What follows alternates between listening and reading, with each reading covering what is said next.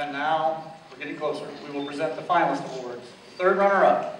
The winner will receive a $300 scholarship. It is sponsored in part by the Lemler Museum. Here to present the award is Orion Lemler. Triton Junior Miss, third runner-up, is contestant number 7, Rachel Tickler.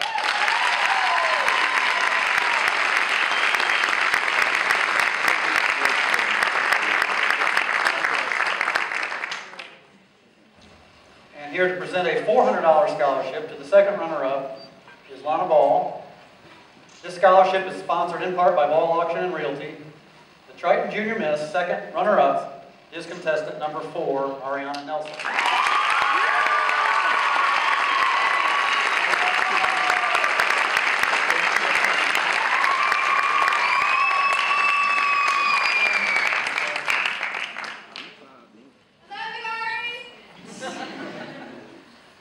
First runner-up.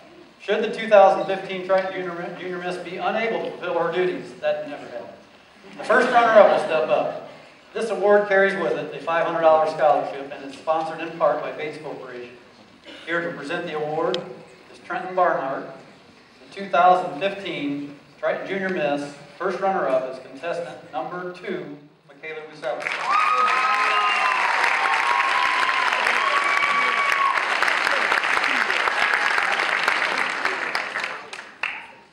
Before we announce this year's winner, let me remind you that each girl who does not win a preliminary or finalist award will receive a $100 scholarship. Please refrain from coming to the stage until the media has had an opportunity to take pictures.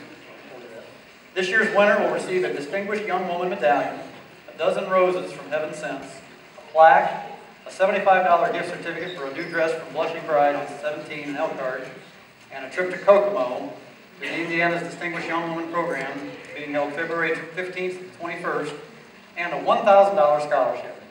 This award is sponsored in part by the First State Bank of Bourbon. Here to present for the bank is Jennifer Mosier, who will be assisting our reigning Junior Miss Kaylee Craig in just a moment. And now I'm going to turn this over to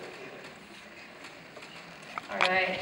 And now, the 2015 Triton Junior Miss is contestant number 5, Kaylee Mason.